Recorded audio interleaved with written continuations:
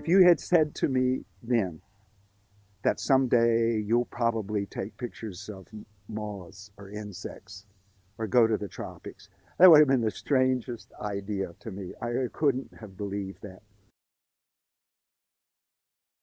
When I started going to the tropics regularly, I still didn't have a subject. I thought I would photograph the forest or something. I didn't know. And again, almost by chance, a friend that I made in Panama said, there's this great cabin up in the mountains, and if you want to see moths, this is the place to go. And it turned out to be so exciting.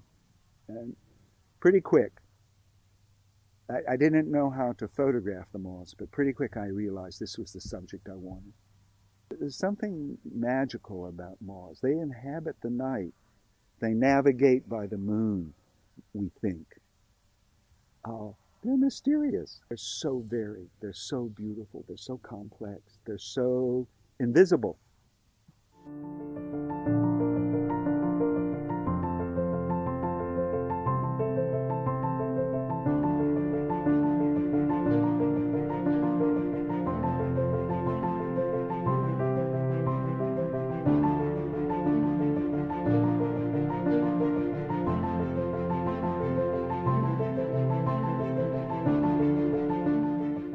I think in all of the work that I've ever done, the most important thing is beauty.